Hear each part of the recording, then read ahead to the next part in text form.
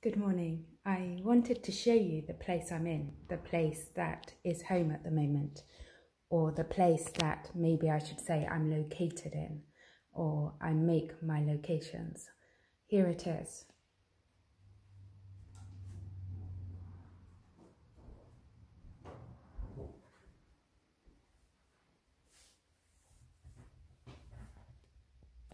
I bring you here because I wanted to talk about location.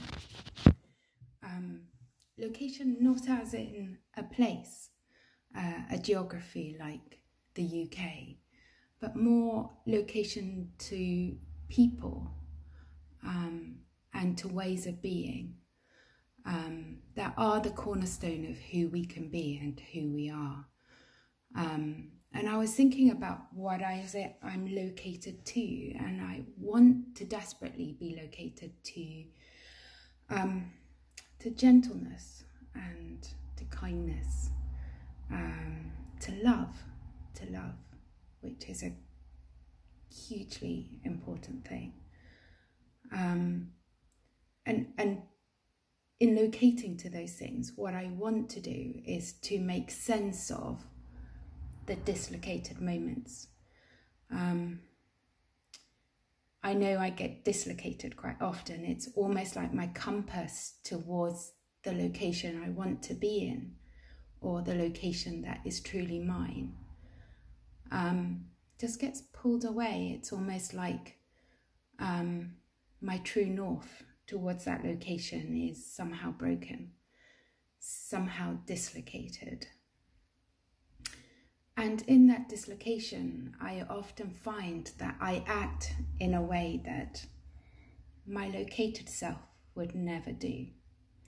Or I perhaps use language that my located self would never do.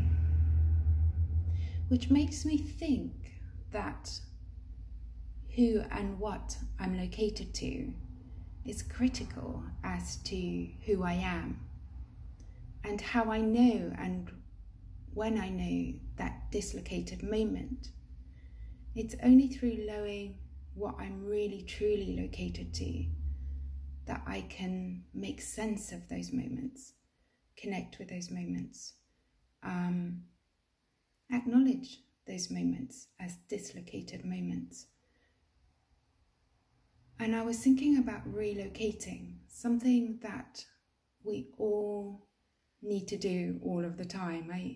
I recently went to Ecuador with my very lovely big sister and Jax, and it was such a location to sounds, to tastes, to people, to the beauty of my childhood, of all sorts of things. And I was thinking, well, what was that location? That location was about the learnt kindness, the learnt love, the learnt patience. And I was thinking, I get so dislocated sometimes in my fury to work hard, to do the right thing, to kind of fix things, to make things, to even in lockdown, to find ways. And yet that dislocates me from my true north, from the located place that is me. I was also thinking that to be located, who am I in that location? Who am I in the location of where I am imbued with wholeness and wellness? And I was remembering that the Bible talks about human beings being made in the image of God, and God is love. God is love. So love being a location for us to seek and to connect with. And I was thinking, if we're made in the image of God, and God said after he made creation and he made us, and I say he loosely because it could be she, I mean, who can tell? It could be they. I mean, after all, it is the Trinity. And yet once they saw, they said, this is good, this is good. So your located self is a self that looks in the mirror and says, wow, this is good. And it's not about a beauty as in the magazines. It's the beauty of the located place that you can be in, the beauty of kindness and gentleness, the beauty of love, love in all its shapes and forms.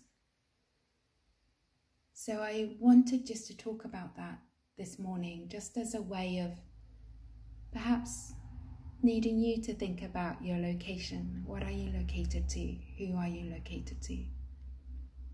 And the dislocations that are happening in this current time, the dislocations of our government, the dislocations of not being able to meet with people, not being able to connect in the way we would naturally do, and thinking about how we relocate to the important things, the things that really matter. Have a good day.